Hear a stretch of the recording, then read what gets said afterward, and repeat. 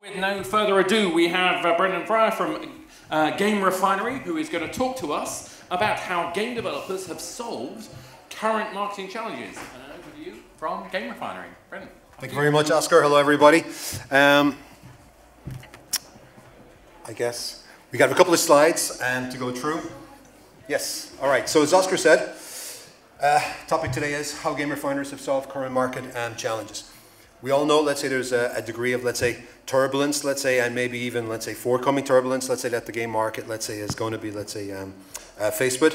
A little bit, let's say, about us. So, those of you who are not familiar with GameRefinery, Mark, Oscar, do I need a?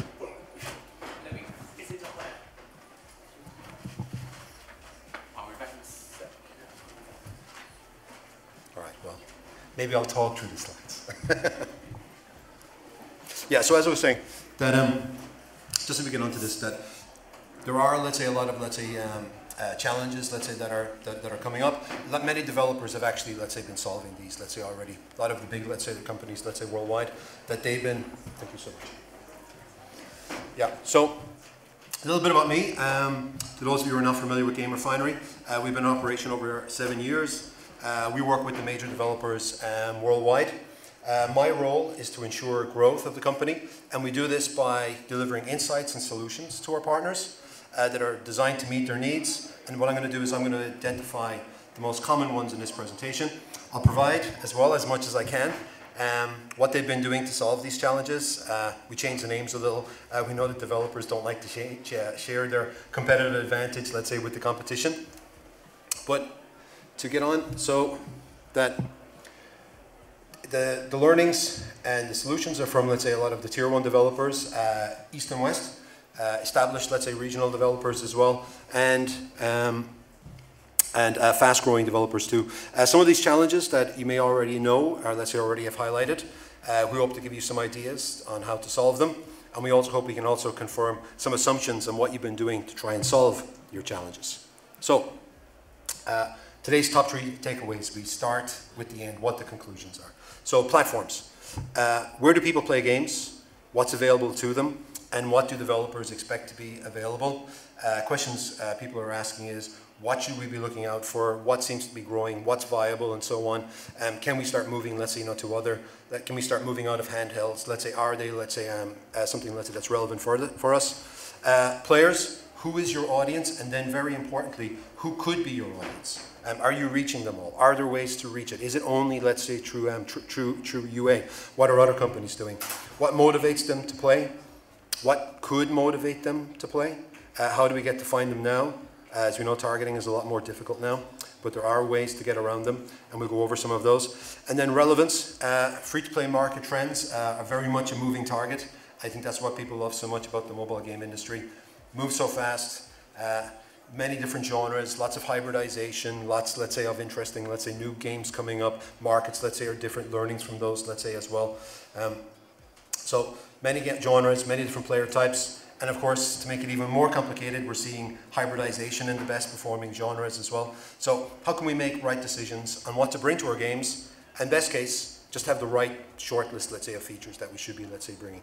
So let's be making the right decisions, and let's stay relevant in a competitive market. So, platforms. So, free-to-play is expanding rapidly to other platforms. That is what's happening now. You're going to see, let's say, a lot of, let's say, games what have historically been, let's say, on mobile, appearing, let's say, on other platforms. It's a big opportunity to reach new and more players, escape store restrictions as well, let's say, and so on. Biggest examples, of course, are the Genshins, let's say, and the Diablo Immortals. That's not it. Because, of course, we're seeing very similar HD experiences on mobile, for example, like Apex, Call of Duty Mobile. The technology is there, and you can have similar, if not, let's say, the same, let's say, experience. Mobile gaming is not just turn-based, 16-bit, let's say, anymore. Those things are a thing of the past. I'm sure everybody knows this. Players now expect more, and what's great is that we can give them more too. But the main questions that have been asked are, how viable are these new platforms?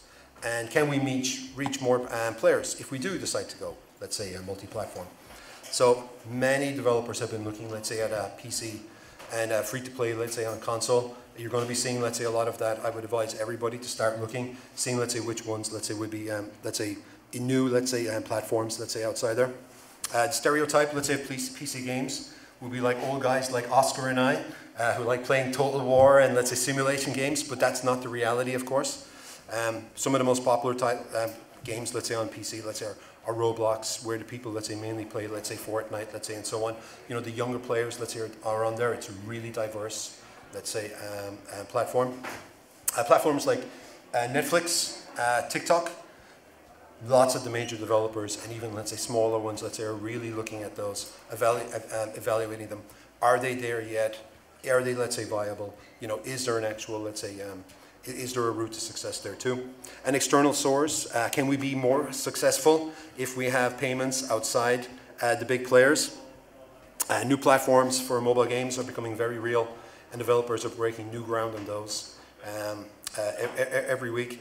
And many of the new developers, HD developers, are looking to the free-to-play market for engagement mechanics, because they know that it's the right test lab for what works, so it's actually going the other way. So anyone in mobile, start really thinking, let's say, about, let's say, in platforms. Many of the major developers are actually doing it. And then players. So let's get the obvious stuff out of the way. Mobile gaming is a platform. Players just don't have one game, let's say, on their phone. In fact, they have many over, let's say, a long period of time, short period of time, medium period of time. And that spread of games, let's say, can fit to, let's say, a profile. So questions developers have been asking: who is your audience? And then what is their motivations, let's say, for play?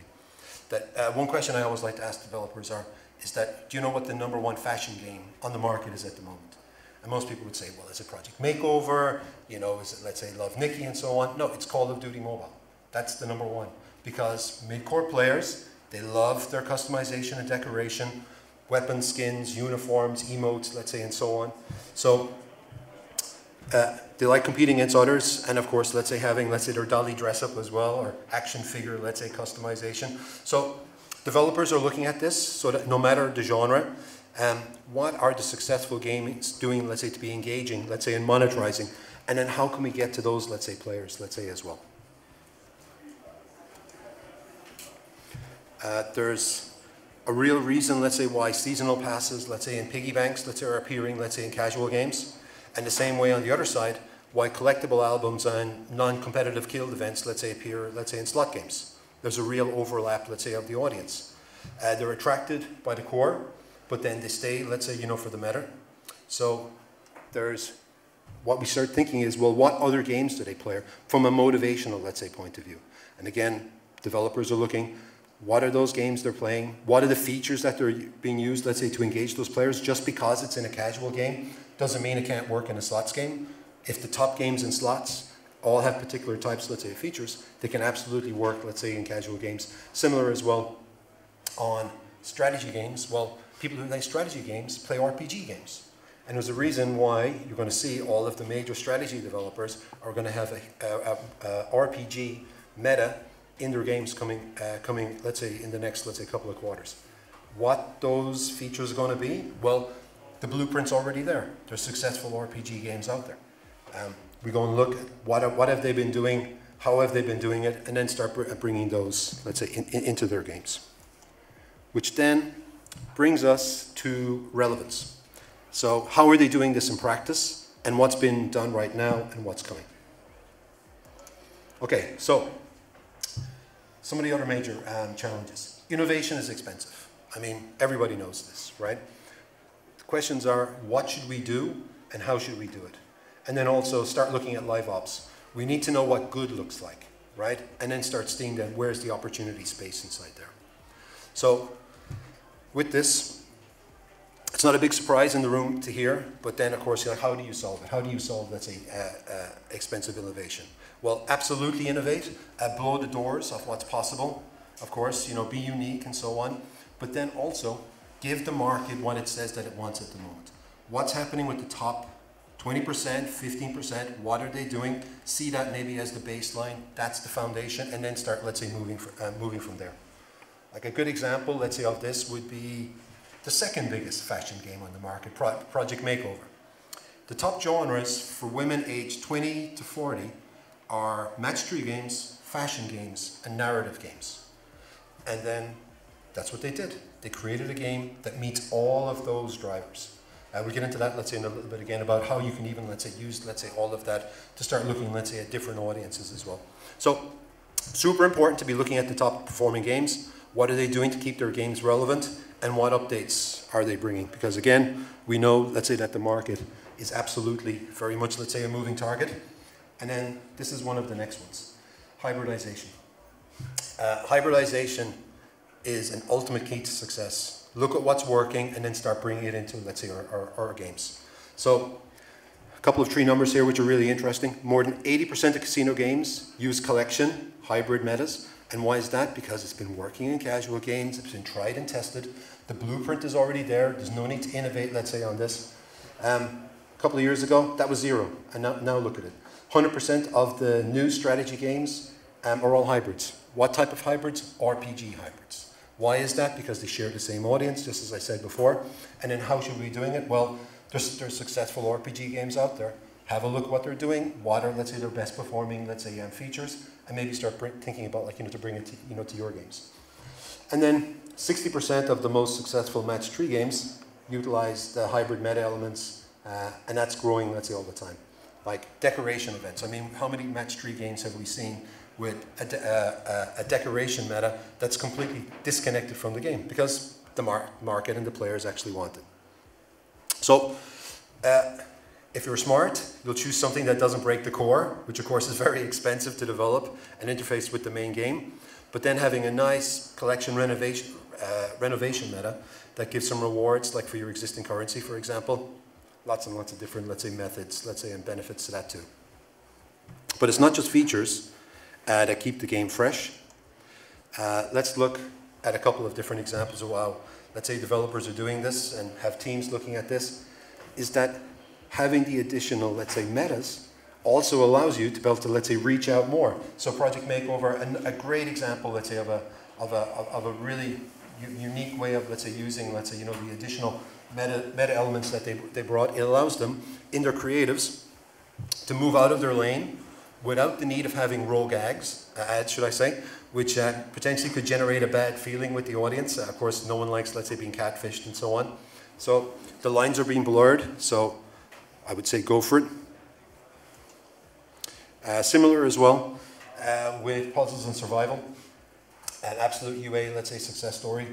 Yes, it's an SLG game, but their UA execution was leaning in really, really heavy onto the match 3 element. There are a lot of examples of match 3s, of good, let's say, creatives, let's say, in campaigns out there. They didn't have to, let's say, to invent the wheel, let's say, at all here.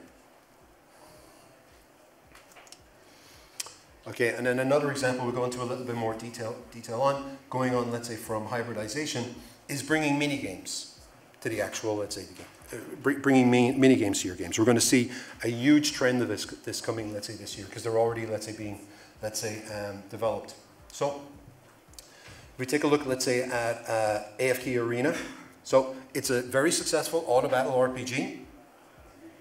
But what they've done is, over the last, let's say, couple of months, they've brought in a match 3 minigame, a shoot 'em up minigame, and also, let's say, a board dice, let's say, minigame, let's say, as well.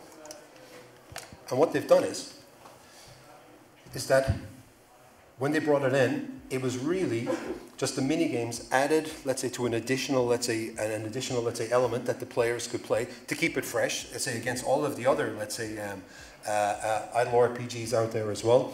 But that you could play the match 3 game, but it didn't break the game because what it was doing was generating more gotcha tickets and character shards, so that in essence you were just being able to, let's say, generate a lot of, let's say, the currency inside in the game, but also keeping, let's, the feeling, let's say, fresh as well.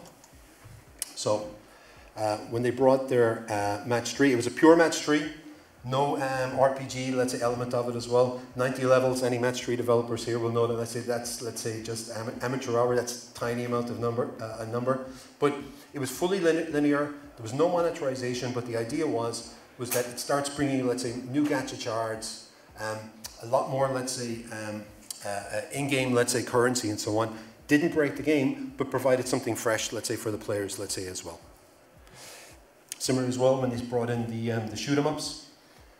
They didn't just invent this, let's say, out there. They went and looked, let's say, what were the biggest, let's say, and successful shoot-em-up, let's say, games, let's say, on the market.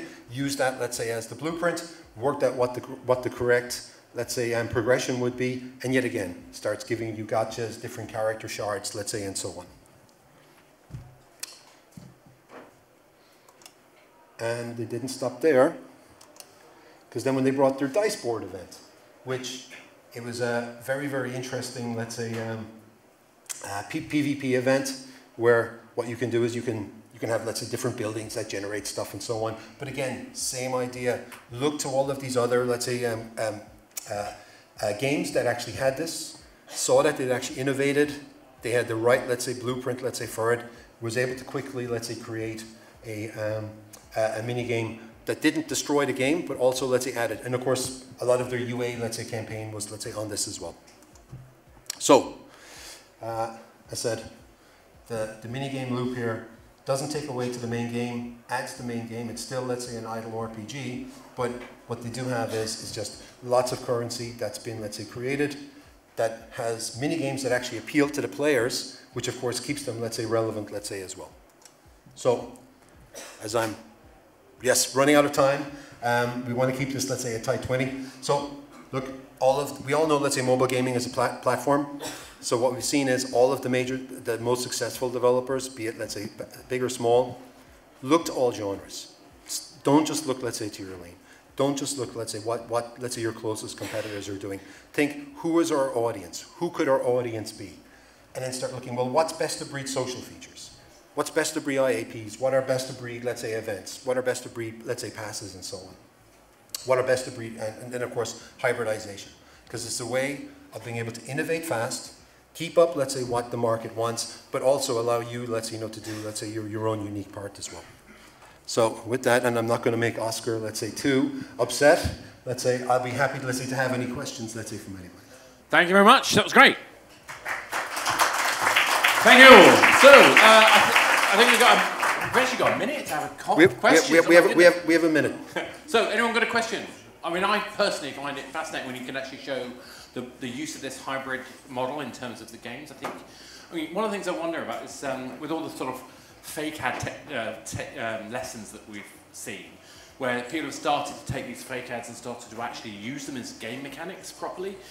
Is that where this hybrid mechanic's coming from, or are you seeing are they kind of testing mechanics to put into other games, or is it actually intrinsic to the new game? So what I would say, Oscar, is at the start it was like throwing spaghetti at the wall, what works and stuff like that. Yeah. So having like small little mini games, and then people would go and it's like, okay, that's not the game.